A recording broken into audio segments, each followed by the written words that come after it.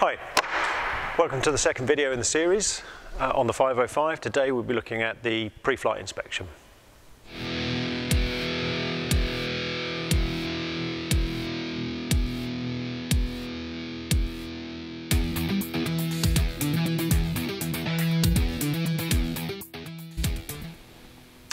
First item to check is all of your lights.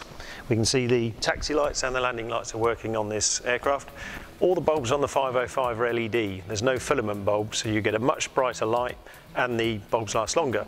You can see the anti-coal light and the stab light are working. I have checked the port side and the rear already, so we know that they're all good to go. Next item to check is general state at the front of the aircraft, in particular to the windscreens. Are they clean? We've got lots of insects squashed on them.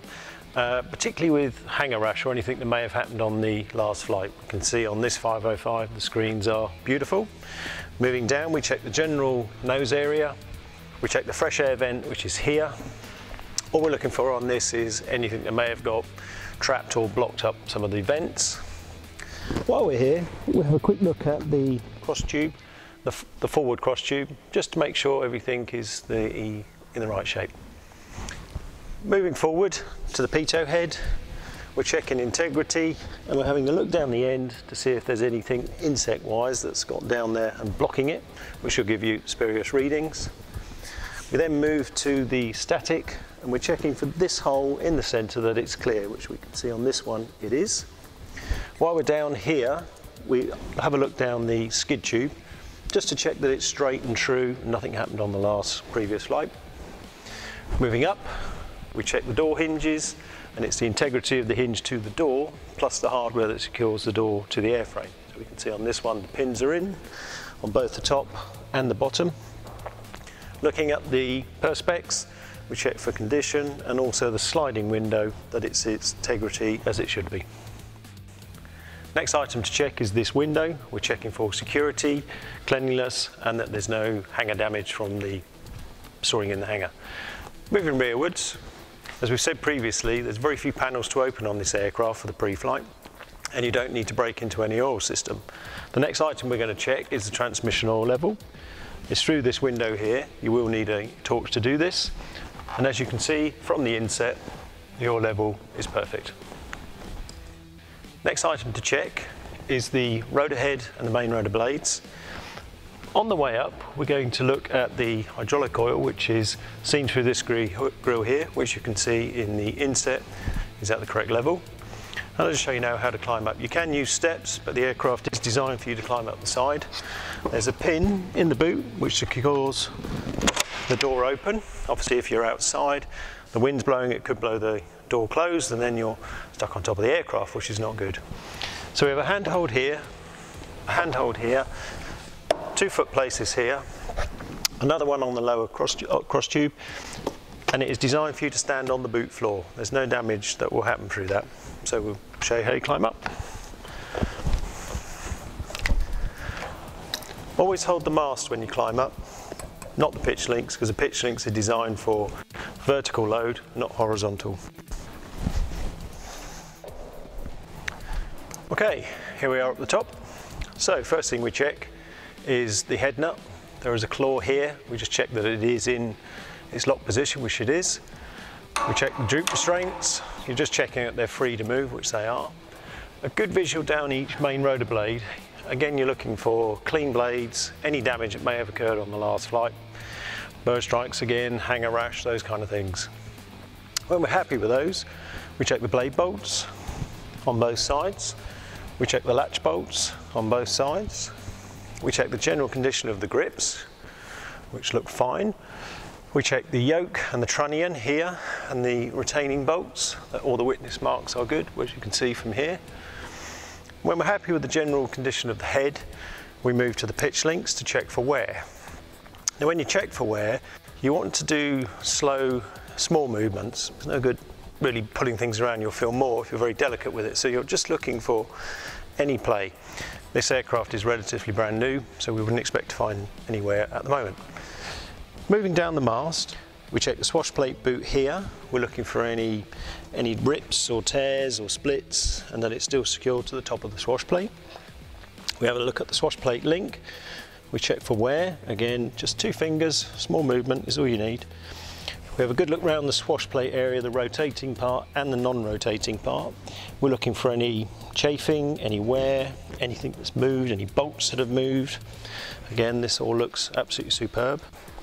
Moving forward, we check the hydraulic reservoir, which is here. We've already checked the oil level coming up through the side vent, but we'll have a good look for any kind of leaks. Moving forward, we check the 3 servos for the aircraft. We're looking for any kind of leaks or any kind of chafing on the lines. Moving rearwards on the links, we check again for any kind of wear, any binding, any kind of leakage. We look down the bottom of the transmission area to check if there's anything that's got in the aircraft. Birds do like to nest in very warm transmissions after flights. We check the top level of the transmission area. We're looking for any kind of oil misting around this area.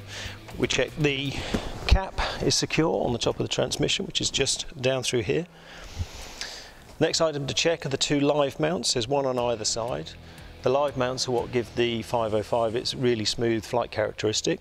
Live mounts are also fitted on the 407 and the 429, so you're getting some really good tech on this aircraft.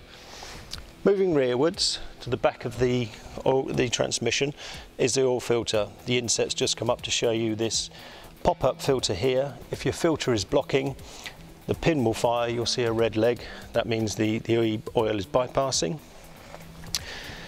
Behind that we have our engine oil tank. There is a sight glass on the side of here, and you will notice from the inset that's just popped up that it shows the sight glass is empty. On the 505 you check the oil up to 15 minutes post-flight. If you check it after that, oil can drain down to the bottom of the engine and it will look like you've got no oil, but you actually have, so don't top up. It's always post-flight up to 15 minutes.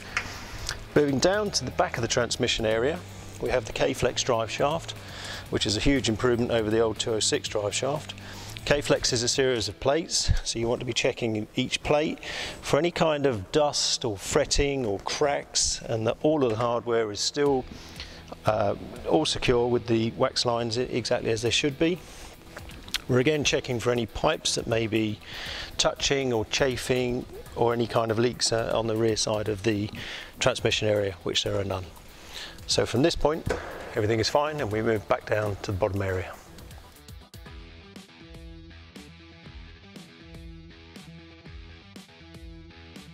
Next item we check is the forward section of the engine and the accessory gearbox. Now you would normally do this coming down from looking at the main rotor head. You would stay either on the boot floor or in the footsteps. To give you a better look at what I'm looking at, we're going to use a set of steps. Now you also wouldn't open this panel. We're going to open it so that you can see exactly what I'm looking at, make it a bit more visible. So the first item to check, forward bulkhead, just checking for condition. Looks great. Moving downwards, we check the rear end of the K-Flex drive shaft, exactly the same as we did in the transmission area. We're looking at the plates, the nuts and bolts, the integrity, the witness marks. Moving forward, we look at the rotor brake, the disc assembly, the calipers, there's 2. We check the brake pads to see that there's enough meat on them. We then look at the freewheel area. We're checking for any oil leaks. We look to the bottom of the engine deck, again looking for oil leaks. While we're in the bottom, we look at the engine mount on this side. We check the 3 mounting points for integrity. Coming upwards, we check the starter. This is the starter generator here. We check the integrity of the hardware. Then what you would normally check is on the top here we have 2 bypasses, one for the oil system, one for the fuel system. You'll see in the inset a picture of those now, and it shows that they both have the red pins retracted, which means the filters are not bypassing. When we're happy here, we move rearwards to the inlet barrier filter. What we're checking in here is, did we pick up any straw, grass, debris from an off-site landing? And everything here looks good. We're now going to check the turbine section of the engine. Again, you don't need to open this panel for this part of the check. We're going to open it just so you get a better sight. We're checking the drive shaft to the tail rotor. We're checking the witness marks, the hardware, check everything's in place. We're checking the rear section of the turbine. We're looking for any discoloration, any sooting, any fuel leaks, any oil leaks, any chafing. We check the exhaust section. Again, we're looking for integrity, cracks. Moving forward, we check the bulkhead. We check all the connectors, the fuel lines and the oil lines to check that there is no leakage. We check the rear engine mount on the section here. Check the 3 mounting points that all the integrity is good. And we have a good look in the bottom of the engine well to check we have no oil puddling. One of the only panels we do have to open on this aircraft is this one here.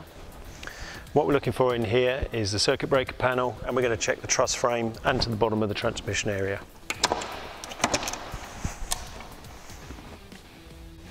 Okay, what we're looking for in here, we check the circuit breaker panel. All the circuit breakers are in.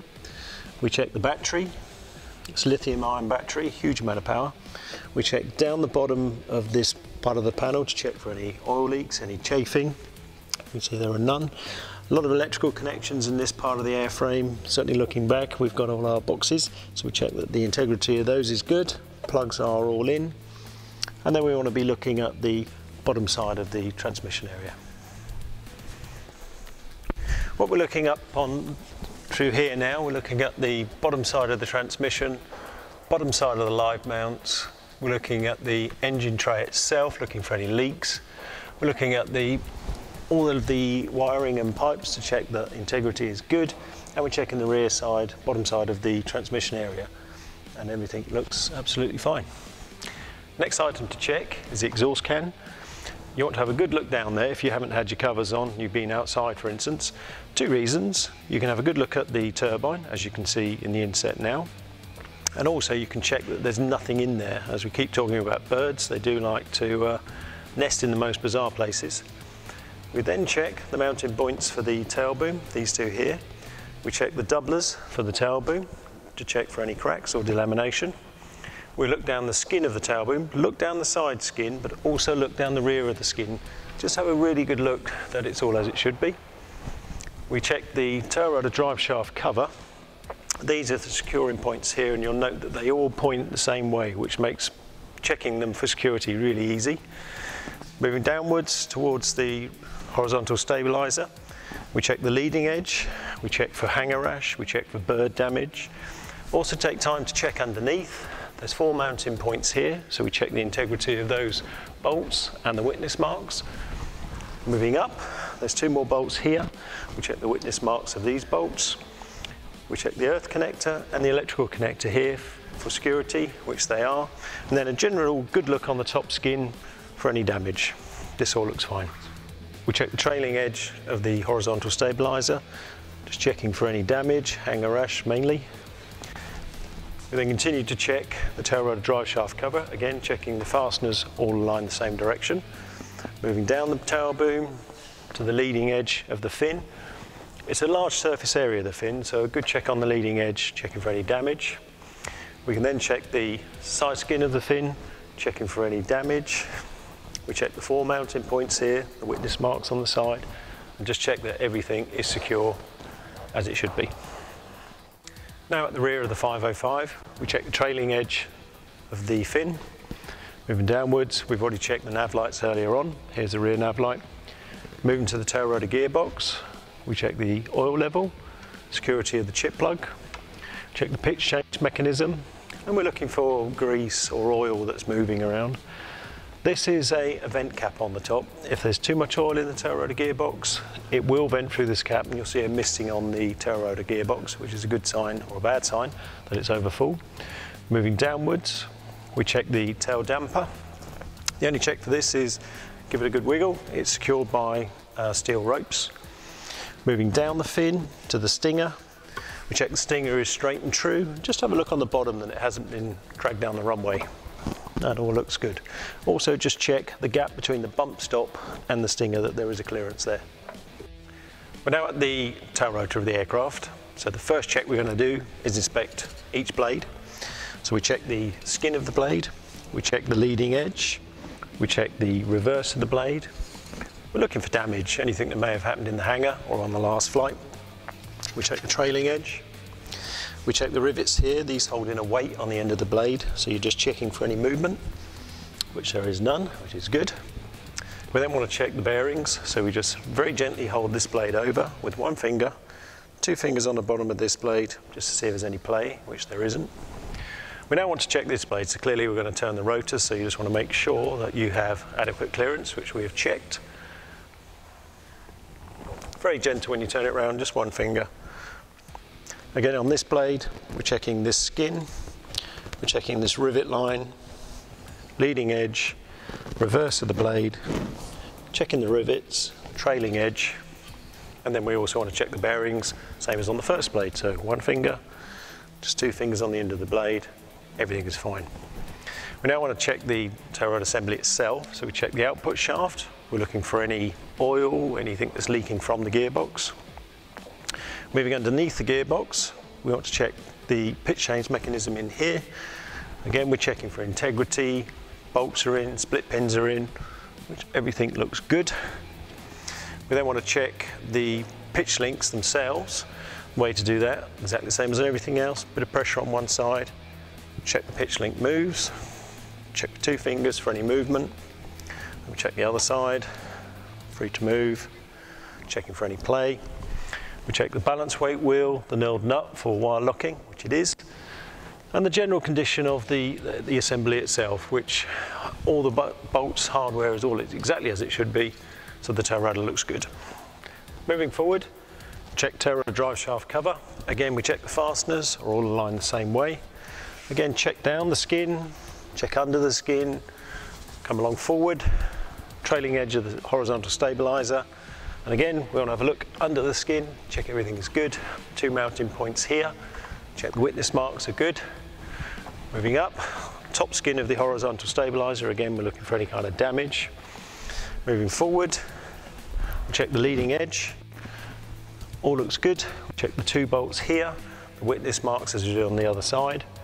Then we move forward, checking the fixings again are all pointing the same way, which they are. All the way to the forward section, then the 2 extra mounting points here. Bolts and integrity are good, and at the doublers there's no delamination or working rivets. Next area we're going to check, this is the oil cooler here. So we're checking for any damage. Because of the position of it being low to the ground, it's fairly protected, but just good to have a look at the fins, and again any kind of leakage that may be coming from around it.